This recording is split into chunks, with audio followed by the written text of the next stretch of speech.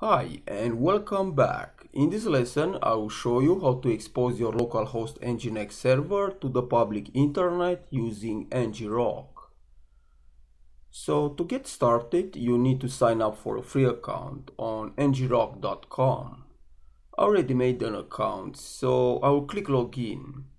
And here download Ngrok by clicking download for Linux and save the file.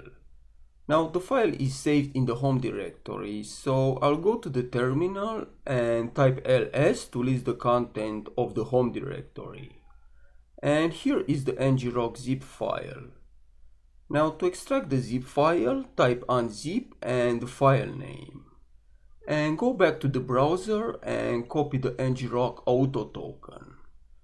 This token will give you access to more features and longer session times.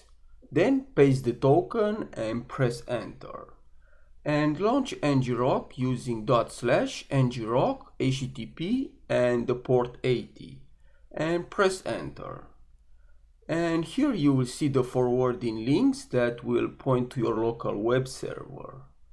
So I'll copy the HTTPS link from here. And let's go to the Windows machine, which is on a different network, and paste the link. And you can see my local website, which is accessible from anywhere in the world.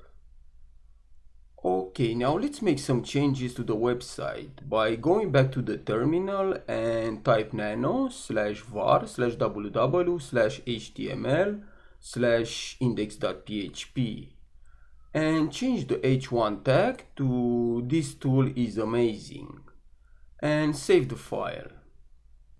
And let's switch to the Windows machine and refresh the web page. And here you can see the changes are made in real time. So thanks for watching and I will see you next time.